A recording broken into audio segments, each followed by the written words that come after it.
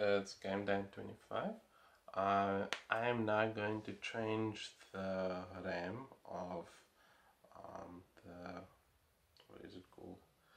Acer Aspire 3 with a 8 gig RAM, because the 4 gig what comes with it is too slow, so going to change it. And for you guys who would actually want to do it yourself, there is some tools that you need to have, just so that you can actually unbox, well, not unbox, but take the back panel of your Aspire 3 off, so that you guys can actually change your RAM.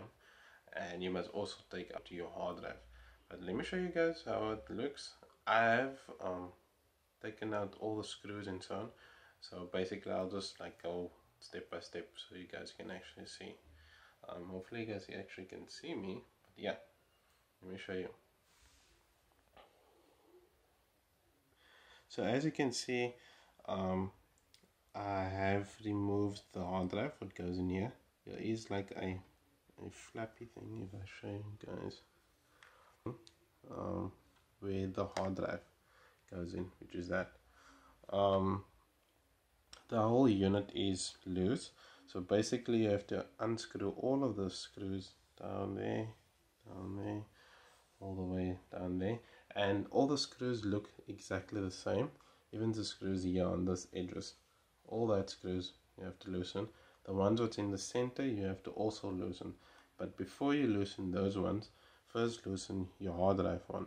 So there will be a screw like this, what will be in that corner there, and then there will be this cap which will be there also. So if you're wondering how it looks, you just unscrew that one screw what's in that point, and then you pop open, because there is like clips on the sides, as you can see. So just be gentle when you pop open. So start from this corner, work all the way down, around, and till the thing pops open. So basically when it's like that, you can just pop it open. So I can just find where that screw is. Okay, so once that is done, then you can basically start popping the thing open. I don't know exactly what you guys call this in different countries and different places, but this is normally just a guitar pick, what people use to play guitar. It's nice and thin, and if you have like a music shop or a guitar shop, they will have a lot of those ones. And try and get the thinnest one, but also durable one. So if you don't have like some plastic pliers or so, you can use something like this. It's a tool what you can lift. As you can see, there's like a V on that point. You can use something like that, but it was very difficult for me to use. But the best, you're gonna need to use this, which is this thing. So basically, if you look on the sides, sorry for the shaky camera, if you look on the sides, this have to go in between there, and you just slide all the way down. I know there is like this curvatures what's on this side where the USB and the lights are, so just be very gentle and pop open from this side and work your way around. So just be very gentle when you're busy with that, and you can do it all the way, so you won't actually break any of your clips, because that can happen, and it's very easy to break a clip. So what I actually want to show you is the screwdriver, or the set what I'm using, which is this. And again, I'm not sponsored by this, people, so if you guys are thinking that I'm sponsored by there are certain companies what I'm showing you, I'm not sponsored by them, I just bought their set. So basically I'm using the T10, you can see there, and that is how the T10 looks. So basically it's just a a nifty tool what you can use, and it goes for all the screws, as you can see. It goes for all the screws. So once that is done and you popped open all this, because there isn't any wires or any connections what you have to look out for, or flip your laptop to the other side. So basically you just pop it open. Once it's fully open, it will lift up and place it on the safe place, because you really don't want to lose that. So basically the craziness is all here. So that is where the hard drive, the RAM is. It has some special silver or clear casing, so it doesn't get damaged. I will replace the RAM, but before you replace the RAM, as you can see from this point, you can see by this point you can see this cable is loose. That is for the battery.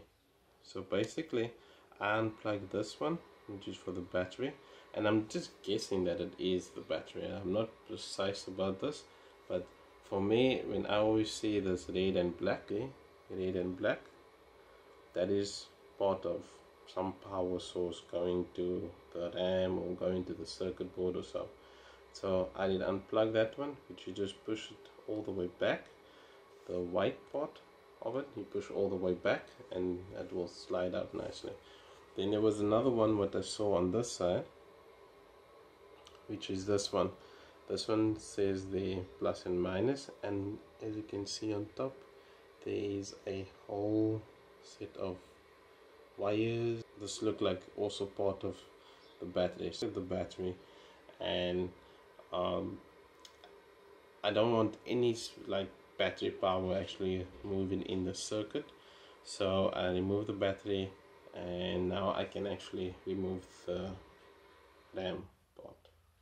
So just like in my previous video of removing the RAM, basically it's just that two pins there, that one there and that one there, and push that to the side, and then the RAM will come out. So, and the RAM what I am using is this one.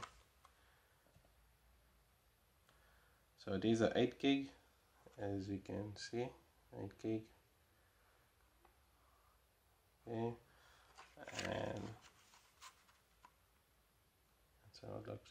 And remember, when you do take your RAM out, don't touch the gold pins.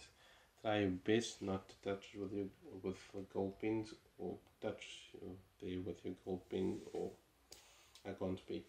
Yeah, but you guys should get the point. Is just don't touch this gold pins. What's on that side? If you do touch it by mistake, it's fine, but I highly recommend you not to touch it.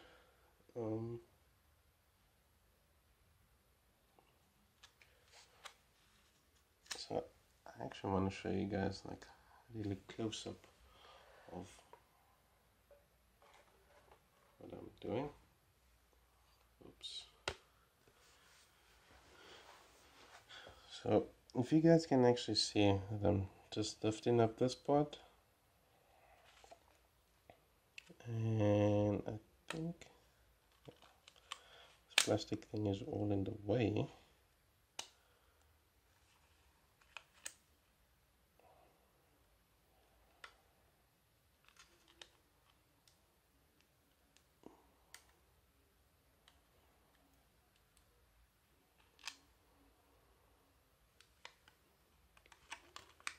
Yeah, they have some special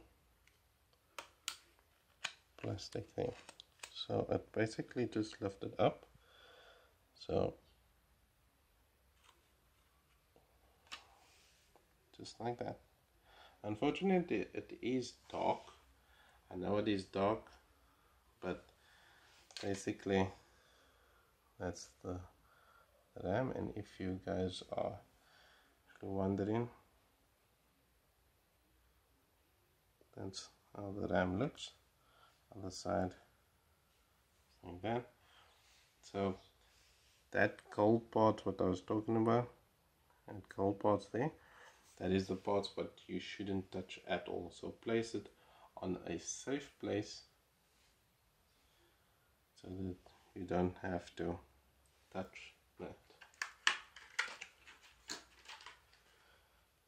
And make sure that you don't damage the new one when you take it out of the packaging. Here's the new one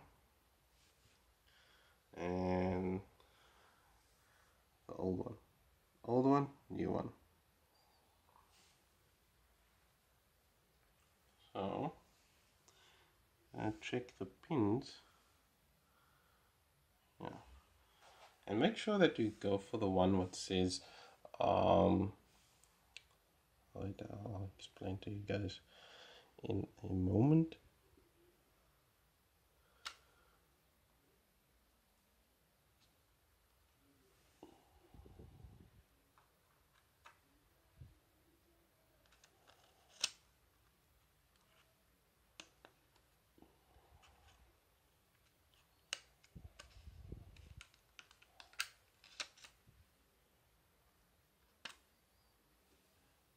Okay, so that's done. So as you can see, that one is here, and this is the old one. I wish they could actually put the details of the thing on, except they don't. So you basically have to do your own research. But like I was saying, is that double check the RAM. Say this one is 1600. That is the precise one what goes in here. But you can get your 8 gigs, you can get your 4 gigs, depending on what your pocket size of money for the hard drive or for the RAM. Then you can place this in. The one what comes stock, they don't say if it is a 4 gig. Oh, they do say it's a 4 gig, but they don't say that other information. But yeah, this one is the right one. You can get in different brands like Samsung and all the other good brands. You can get one like this, or you can get a Samsung one, or you can get a Transcend one. There's quite a bit of different makes what you can get for this one, because there's such a wide variety of this kind. But yeah, so basically I need to place that in and that in again, which is that one there and that one there.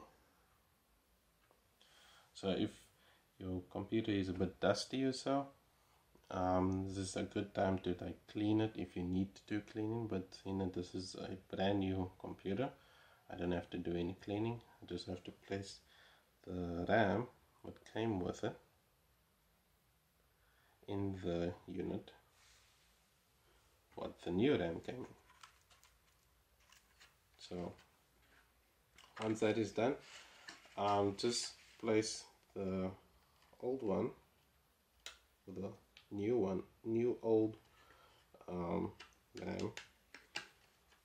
in the packaging, so that you know that it's there, and place the power source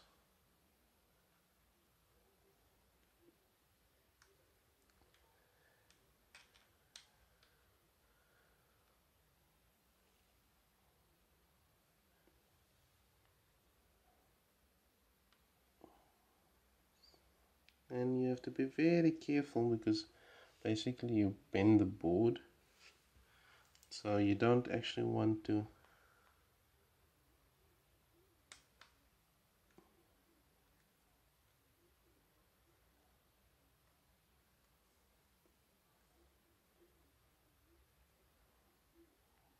You don't want to damage the board at all in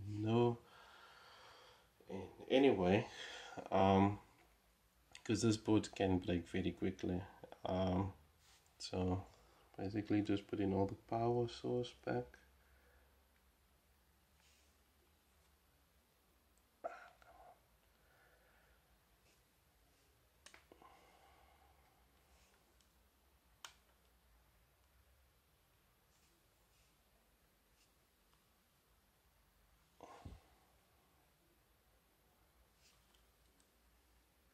And with all the computers, that pieces will be difficult to place because it's like old. So that is the only ones. So basically it's only that one and that silver one. So look out for those ones. I don't know if all of the Acer Aspire 3s look like this, exactly the same on the inside, but if it does, this will be a good help for you guys. So I didn't take this one out, only that one, which you can see, that one and that one. So basically I'll just put the cover back on, which is this in it here. I'll put this cover back on. Once the cover is all back on, then I'll start up the computer and I will check if everything is all running. I will have to pause the video, or actually I have to stop the video because my phone is kind of getting very hot and I want you guys to see actually what's going on. So I am going to stop the video. If there is any other problems or any other things that I come across, I will make a second video of this video to explain to you guys what I came across. Was it the right thing what I done? Was there any problems what I have? And so on. But like and subscribe, don't let anyone bring you down, always try and stay positive. And yeah, this is Game Down 25. I am going to close up this thing completely. And yeah, cheers guys.